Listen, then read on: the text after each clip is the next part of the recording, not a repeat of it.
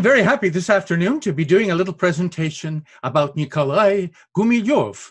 Here's the book I'll be reading from, Russia's World Traveler Poet, 8 collections of Nikolai Gumilev. It's written G-U-M-I-L-E-V, it looks like Gumilev, but you remember the Prime Minister in Russia, Gorbachev, also used to have an E-V spelling. That's just a peculiarity of Russian spelling. Gumilev, let me just tell you a little something about him. He was born in 1886 and he died in 1921, having been executed for alleged counter-revolutionary activities by Lenin. So he straddled the 2 centuries. He had a most adventurous life in his 35 years of it. He was for a decade married to Anna Akhmatova. She's much better known in the United States. They're both very gifted poets. It must have been quite a marriage. Very strong personalities. She used to be better known at any rate. Gumilev becomes more popular now all the time. There's an entire website devoted to him, which is quite wonderful, and you might like to consult it. Gumilev went 5 times to Africa. He really put into practice his idea of adventure. I call this presentation Gumilev, the World Traveler. And by that I mean travel equals adventure, equals risk, equals self-discovery. That is really the motto, the summing up of what he does throughout his life. He's the supreme world traveling adventurer in Russian poetry, or certainly one of the very finest. And he, as an adventurer, was attracted to other adventurers. It's interesting that when he was obliged to work for the Soviet bureaucracy in their literary division, he was put in charge of compiling, collecting, translating, and overseeing other translators of major poetic works of world literature. And for his own translation project, for one of them, I think the best one he did, he focused on Coleridge's poem of what?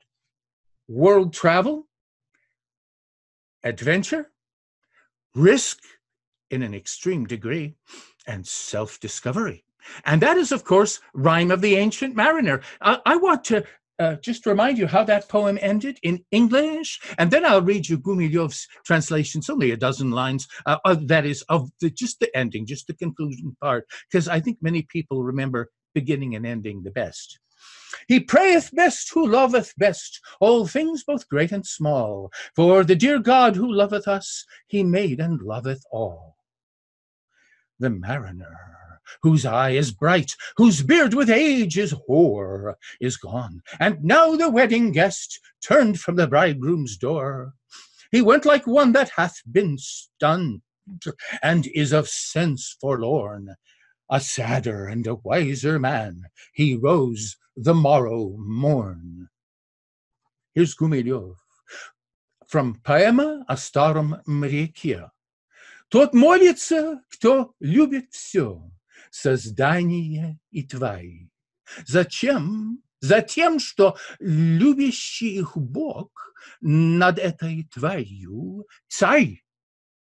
Моряк с глазами из огня, с седою бородой ушел, и следом брачный гость побрел к себе домой.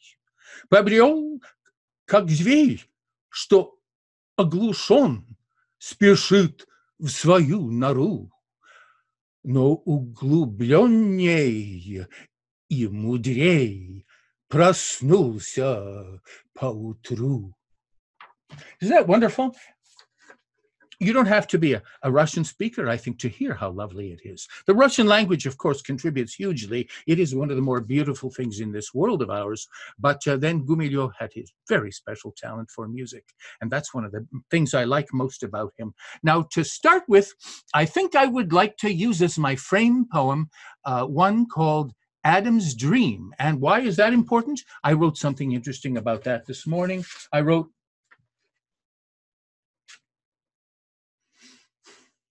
Adam and Eve were legendary history's first self-discovering travelers, having left a protected garden for a protracted time of transition, which we're still in.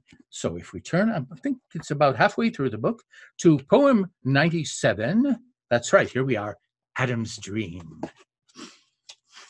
It's a paradigm, it's a prototype, it's an epitome of the Gumilev imaginative world. So it'll help us with all the other poems, although they all speak for themselves. They need a minimum amount of interpretation. I think I already gave you whatever key I have. Here we go with Adam's Dream. Grown weary from dancing and song, Adam slept. Unwisely, yet peace he was needing, desiring. The great tree of knowledge above him, stars firing the sky, shade of lilac had lazily crept on meadows whereover his spirit was flying. But ill-boding dreams had arrived and were trying. Behind him, angelic, the fulgurant sword that pricks without mercy himself and his lady. From paradise, driven by trouble they'd made, he and Eve had to flee from the wrath of the Lord. Like beasts without shelter, they'll make a rude dwelling, with slingshot and club, helpless prey for food felling. Abode of hard labor and illness, but here with Eve he felt oneness, a love though belated, for her joy and trouble of motherhood waited. For him the stern spade, so a town might appear, by work for another, devotion expressing, with grief knitted brows and lips palely compressing.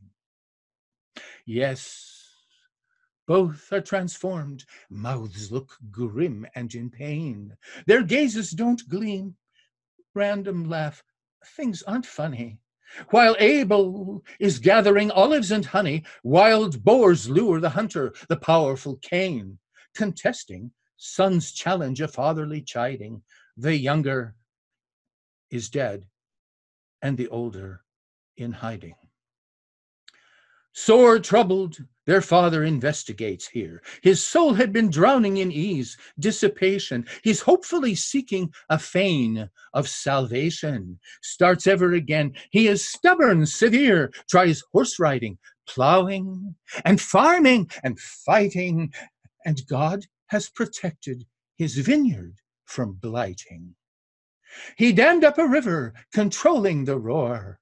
Some balance he needs mid the troubled world's newness. His falcon-like thinking cuts through to the blueness. Refractory land grants amenable ore.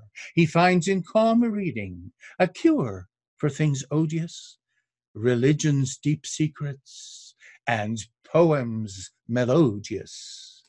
In magical nights, on magnificent moss, the sylphs from on high have come down for embraces, most helpful as well. Healing injury traces, the stellar and element souls banish loss. The sun flashing height from the watery dark, blue dolphins have drawn Adam's light gliding bark. He loves entertaining and dangerous games. That could be a motto for Gumilev for his collected works. He loves entertaining and dangerous games. I translated in this collection 8 books by Gumilev, so I have a fairly complete impression of the way he lived and wrote.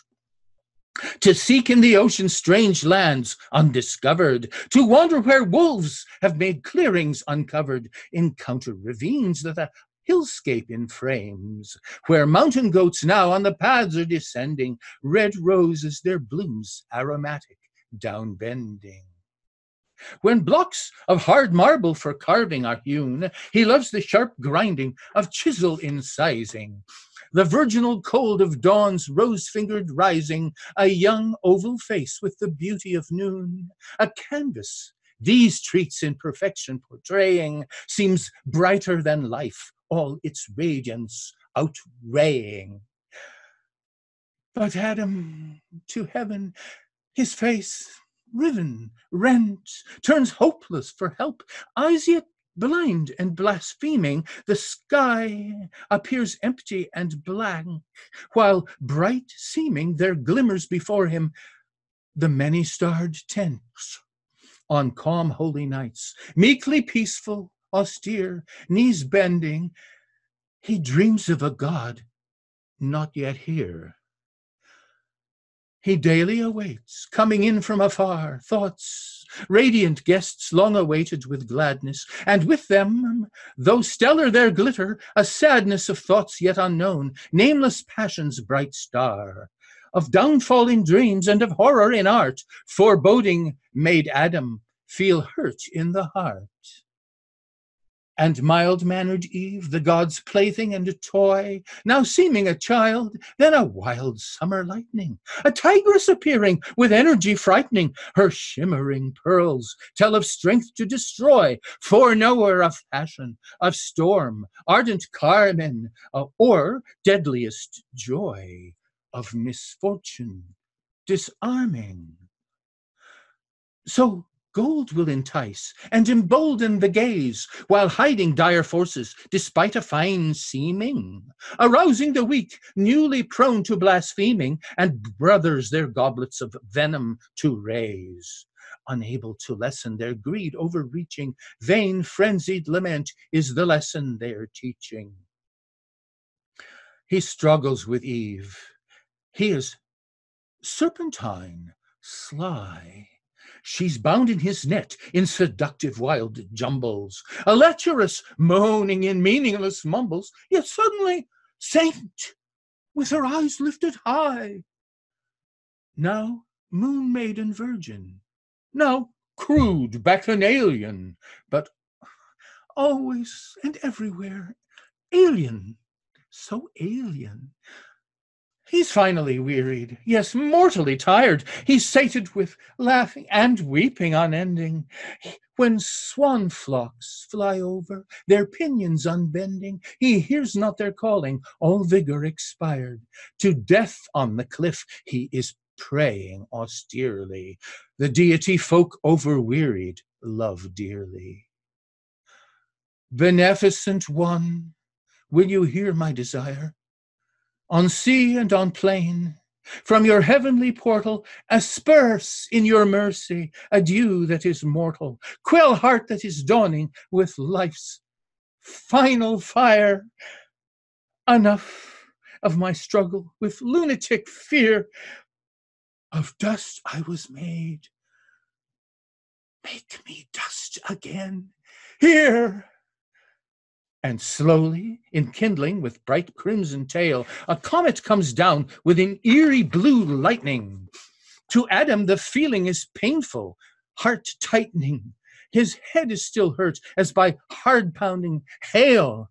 A whirlwind full flaming his frailness had shaken. He shudders and shouts, and again he'll awaken. Here's Tigris, a gleam spreading foam on his right, while leftward he sees green Euphrates wave racing, with silvery glimmer the valley embracing, where playful dark sandbars are hiding from sight. Eve calls from her garden, her joy failing never. You slept and awoke. I am happy forever. That's typical Gumilev because it's happy sad, it's sad happy. And in travel through the world, not staying in the garden like kindergarteners. You know, kindergarten means children's garden. And that's what Eden would have been if you hadn't been allowed to eat of the tree of knowledge. Wouldn't it have been simply a sentence to a particularly severe kind of lifetime kindergarten? He had to go traveling. He had to risk. He had to take risks, a terrible risk. He had, however, in this way to discover himself. He discovered that he was a traveler. He discovered that he was a searcher and a pilgrim and a wanderer and a wanderer, and thus he would always remain. But he had to, interestingly, face death as he thought he was doing in his dream in order to do that. And the shadow of death hangs over the Gumilev project, and will continue to do that. He courted risk and he loved risk. That's how he proved what he could do and be, to face death directly and show who was the stronger. Well, he wants to get people interested in travel. self-discovery through travel. So, by the way, I noticed that as I ended the poem, the first page of the next book begins. It's called Alien Sky, and the cover of it was made by my collaborator, the artist and also professor of Russian at Binghamton University, Marina Zaleski. There are 8 such covers in this book. It's a very artistically made book. And in the back, you can see all kinds of memos of Gumilev and his friends and family. Now, in poem 35, I like that one because the mood is lighter, and yet the thesis, so to speak, the subject matter, the theme, is going to be always Gumilev's favorite, which is, don't sit there, get moving. This one is called Giraffe. Today I can see that your eyes are uncommonly sad.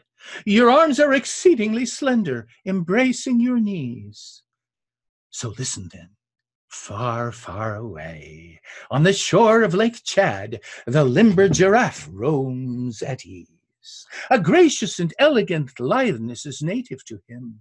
His hide is embellished with patterns of magical make, alike in variety strange to the moon-shapes that skim and shimmer and shatter and sway on the waves of a lake.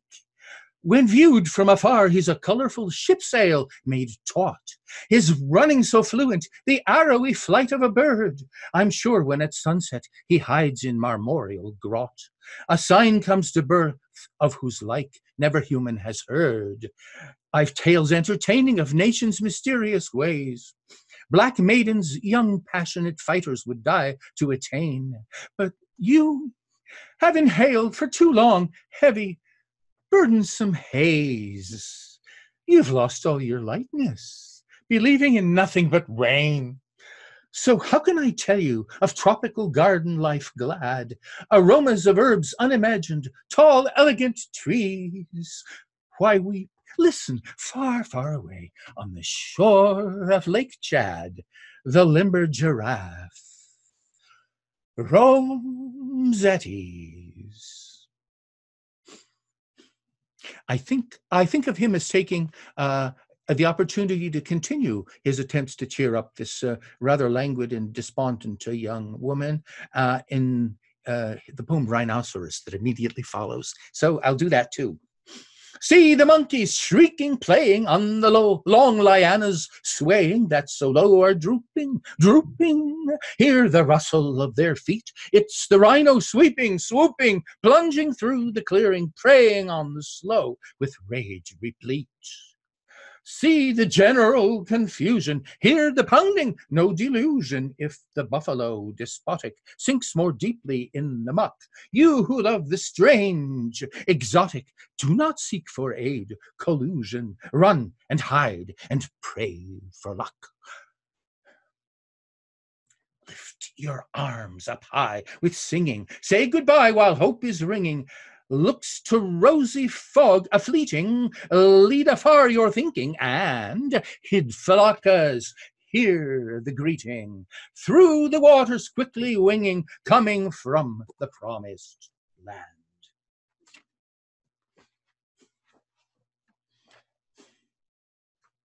I think myself that Gumilev is identifying very strongly with both the giraffe and the rhinoceros.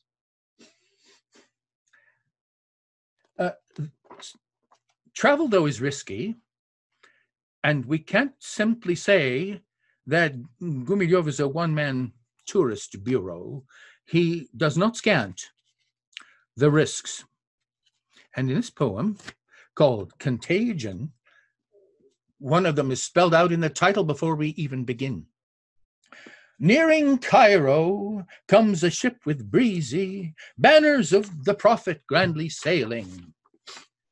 Guessing where the sailors come from? Easy. From the east they're hailing. Shouts the captain mid the busy bustle. Guttural, abrasive, harsh the greeting. Faces dark are seen where mainsails bustle. Bright red fezzes fleeting. The children rush in, pushing on. Their calves have come ambling and straying. They came at the rising of dawn. It's almost like playing. Storks on rooftops sit, observing, stretching their necks in calm collective, their perches serving for broad perspective. The storks are ethereal mages. That means wizards. Magi is the plural. They grasp the matter seeming hidden. They can tell why a red spot rages on a beggar unbidden. The storks, they shout above the houses, but none will heed their grimly message. What came with fragrance, with silken blouses, to town? A plague, a presage.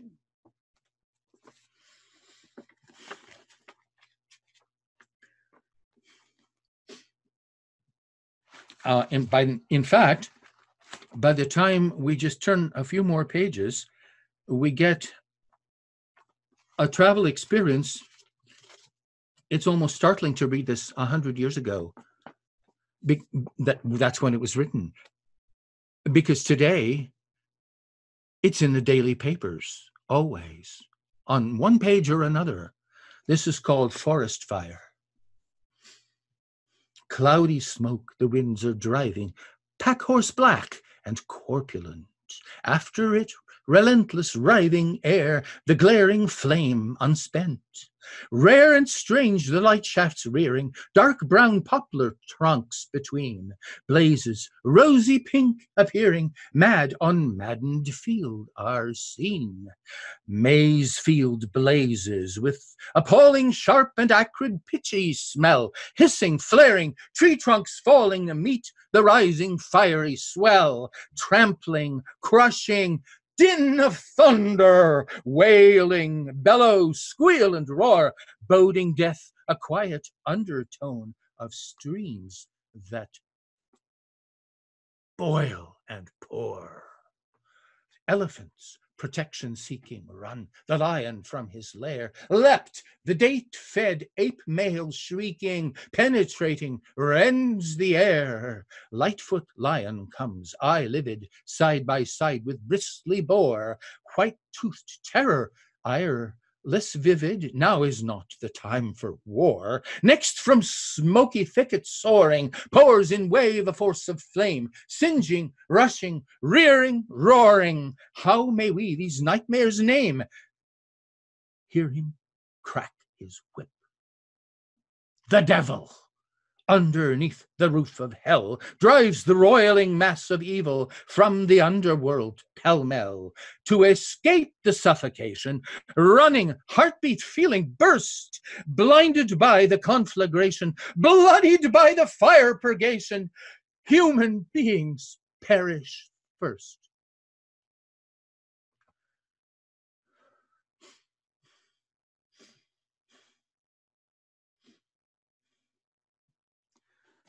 I need a change of mood.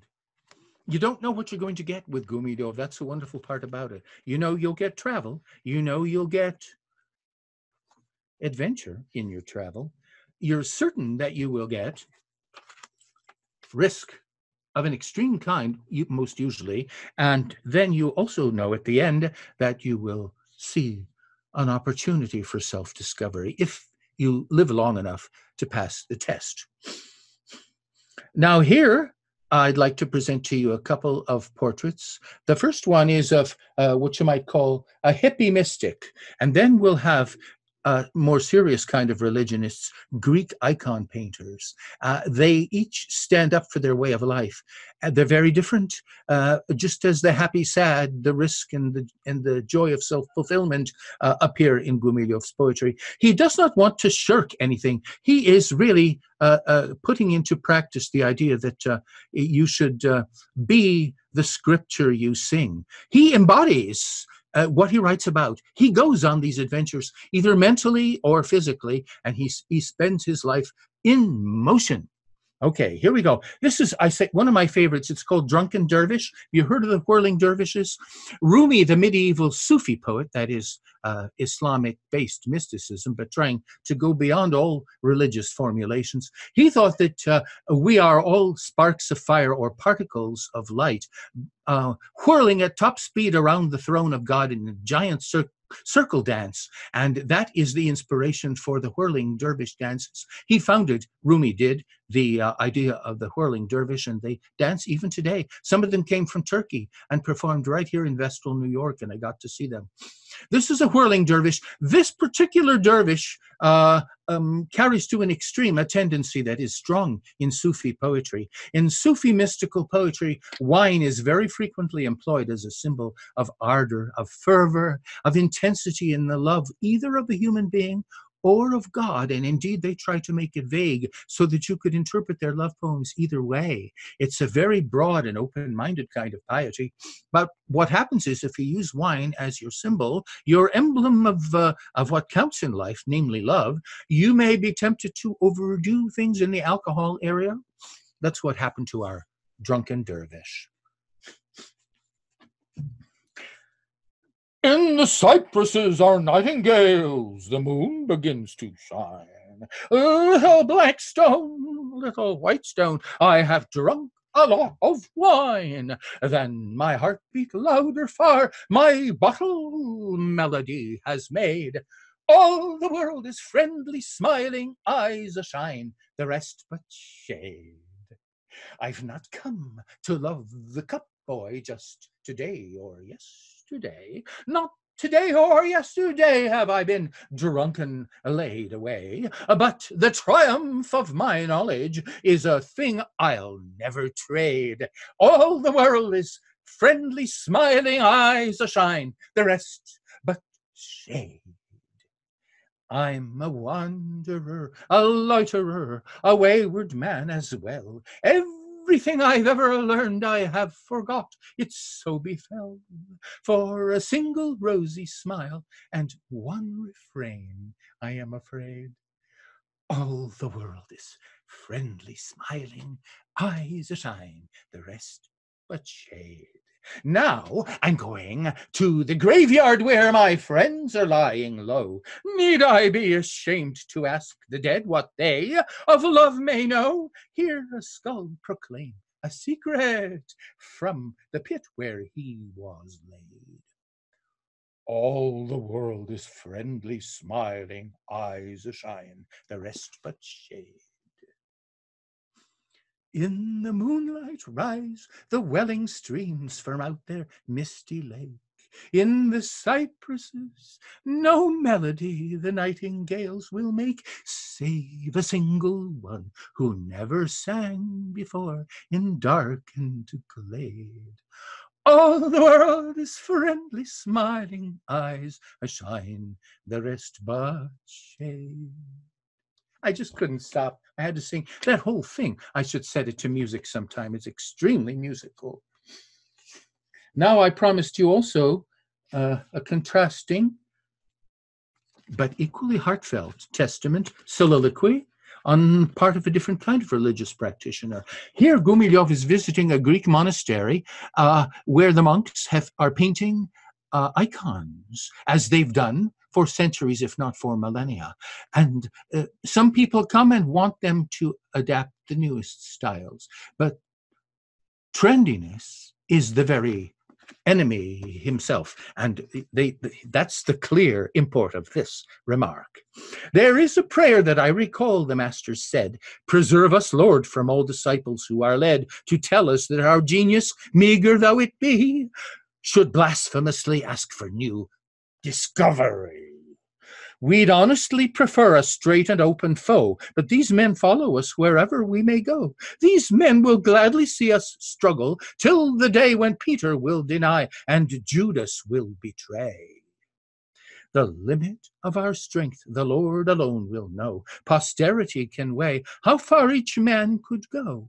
What we in future make is in the Father's power, but what we have attained is with us every hour. To injurers a humble kindness we will show. To those who put on airs we firmly answer, no. All flattering reproach, the praises of the crowd, in the creative sanctuary aren't allowed. No master will be crazed by henbane like the core of elephants from Carthage prior to the war. That's a really quite astounding conclusion. This man has in mind, from his scholarly readings, ancient Roman history when Hannibal, the Carthaginian commander, getting his elephants drunk on henbane, managed to lead them across the Alps in an utterly doomed and fatal attempt to conquer the Roman Empire. He still remembers that, and he keeps it in mind when the trend setters are after him. Let's see what we have now. Oh, this is fun. This is Gumilev looking at himself, or it's pretty clear he thinks of them as images of himself from early time as a youth, and then later again when older. It's remarkable how different they are while remaining exactly the same. This is called Sonnet, and it's number 1 in book 1 of his collected works. As a conquistador in iron mail, have I set out and to travel with a smile. In gladsome garden, resting for a while, but yet before the pit I shall not pale. I face a turbid heaven, murky bale, and laugh.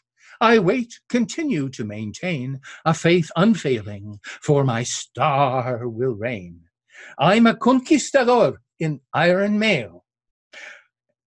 If it's a harder fate than I may think, to loose the last reluctant fetter link, then let death come. I'll summon it, you'll see. I'll struggle with it till the destined end. Perhaps the hand that I, when dead, extend will get the light blue lily meant for me. It's like Adam, isn't it? He's eager to face death, even though it seems like an Eden type of day. He calls himself a conquistador, that's Spanish for a conqueror, but he doesn't seem to be interested in conquering, really. What he wants to do is conquer his own laziness and keep going, keep moving, be like I picture him as somewhat like Ponce de Leon in Florida, who was looking for the Fuente de Juventud, the fountain of youth. Interestingly, he pictures himself as attaining, finally at last, the light blue lily. That's a symbol of the unattainable for the German Romantics. I don't quite know why it was ever called upon to emblemize the unattainable, because I find blue, perfectly blue, cornflowers abundant up here in upstate New York in the town of Vestal.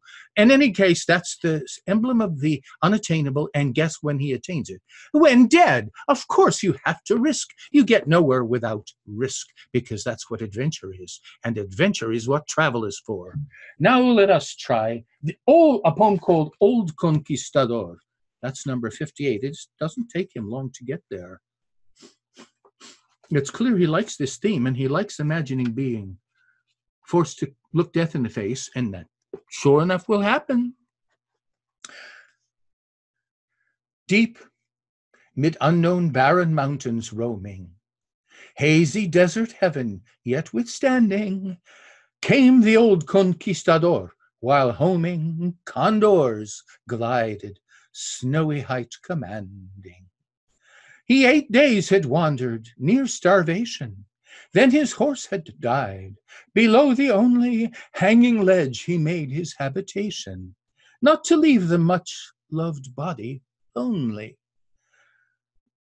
There beneath a withered fig tree shelter, singing old romances of Castilla, of beloveds, battles helter-skelter, he could see a crossbow, a mantilla. He remained as ever, bold, unbested, undismayed by fear, not caring whether death arrived.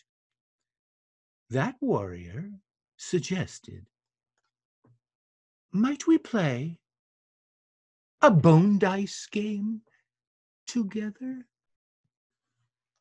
So, will he have bested death? I am afraid we're going to have to wait to see how the game turns out.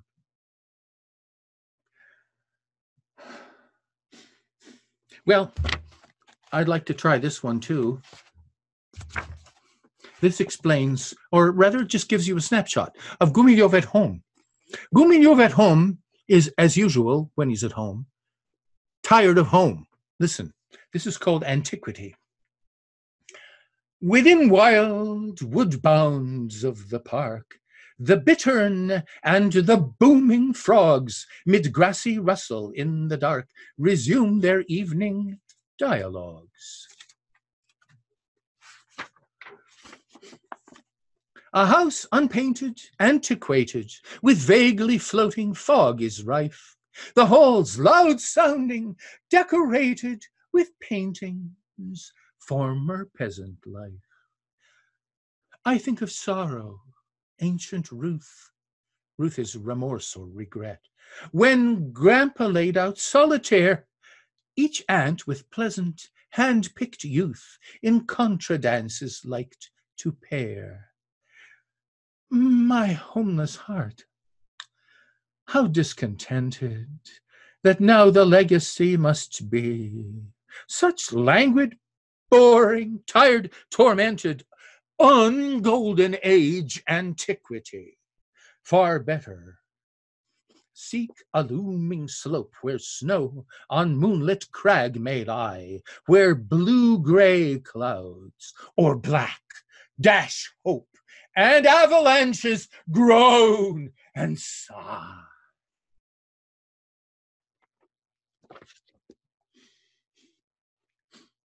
Now, this very special kind of travel, dream travel, I want to give you a sample of that. He's done quite a lot of it in these books. It's appropriately called, this poem, Possessed. The moon, round shield in heaven glides, who long ago a slaughtered champion had left. The beating heart betides an aching doom in lunar lampion. Past frowning woods and meadow haze, undaunted by the ocean's warning, lance ready wanders all the ways, my monster woe, through night and morning. That's dream language, all right. It is in vain I take my horse and seize the reins with hand a-quiver. By frenzied lash the beast to force across a thawed and flooded river. In somber swamp, war viciously, by neither side decided, rages. He holds the balance over me, who well in twilight battle wages. A darkness rushes through the eyes, in frenzied full speed gallop racing. From saddle toppled, I'll arise to roam through murk, all forms effacing. How fearsome is that coup de grace, deep bruised by heavy armor braces. I'll comfortless bewail my loss, whom riddling fortune daily faces. I'll recognize that muffled walk in fickle fog, in mist approaching, yet as before, my wits to mock. The unknown goes, no queries broaching. Come morning, I'll awake alone.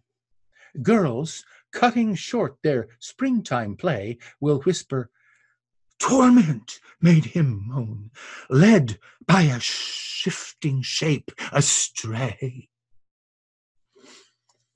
Those girls understand a lot.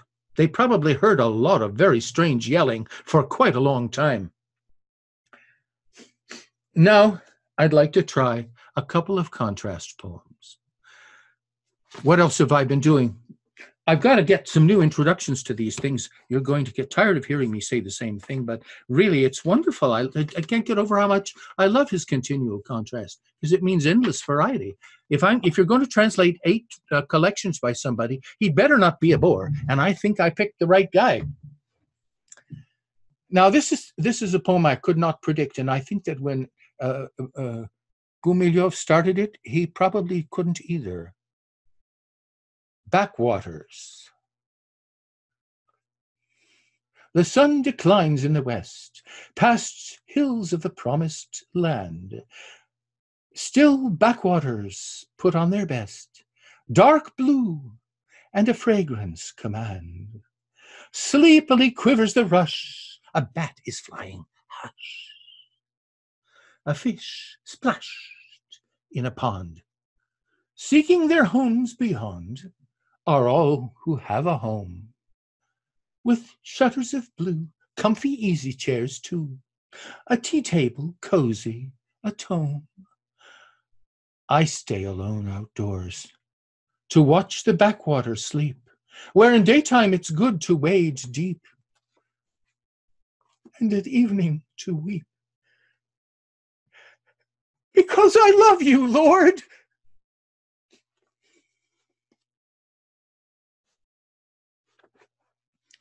That kind of poem doesn't happen to a person every day. It's sudden, that outburst of faith, if that's what it was. Sudden joy, unexpected, just welling up in the idea, in the feeling. It's beyond ideas of being alive and of being one with the something, the nameless out there. Now here is another speaker. Of course, they're all Gumilev, and this time he wonders to himself also as to where he stands with respect to the natural, the supernatural, this world, the next, being, nothingness. Interestingly, though, this is centered on a place where he has been before and he comes back. So he has present and past to think about right from the start. It's called Ezbekiye, and that apparently is an Egyptian district where a venue is held for particular emphasis on the best singers in the country, and all kinds of starring vocalists come and their craft is relished by the public. And I have had a friend, Khalil Seman. He died recently in his 90s. He was in his 90s when I read him this poem. He had been to Ezbekiye. He told me things about it, and he listened to this poem, and he was most profoundly moved by it. Perhaps you'll see why. Ezbekiye. How strange, 10 years already passing by since I had visited at Ezbekiye, a Cairo garden large by full-grown moon, triumphantly illumined on that evening. I had been feeling tortured by a woman. Neither the salty vigor wind from sea, nor murmur from exotic trade bazaars, nothing had any strength to comfort me. I had begun to pray to God for death, and was prepared myself to bring it near. This garden, though, in every way was like the holy groves the early world had known. Thin palm trees raised their branches to the heights, like virgins whom the Lord might favor soon. On hillocks the prophetic druids stood in crowded majesty, the plantain trees. A waterfall was whitening the gloom, as if a rhino on 2 legs might stand. Nocturnal butterflies would flit about among the flowers growing straight and tall, or mid the stars. The stellar heights seemed low. Barberries ripened might the glows have been. I shouted, I remember, worse than woe, more deep than death is life, except, O Lord, this oath I freely give, whatever happens, whatever grievances, humiliations may come my way, I never will consider again the thought of light and easy death, until the moonlit night when I return to see the plantain and palm of Ezbekiye. How hard 10 years precisely now have gone, and yet I can't stop thinking of the palm trees, or of the plantains, or the waterfall, that standing rhino in the whitened mist. Then suddenly I'll glance about me, hearing in windy rushing or in distant talking, and in the horrifying nighttime quiet, a single word of wonder, Ezbekiye. Yes, only 10 years gone, but somber stranger, I must depart again, must lay my gaze on the sea, the clouds, and all the foreign faces, all things that can no longer flatter me.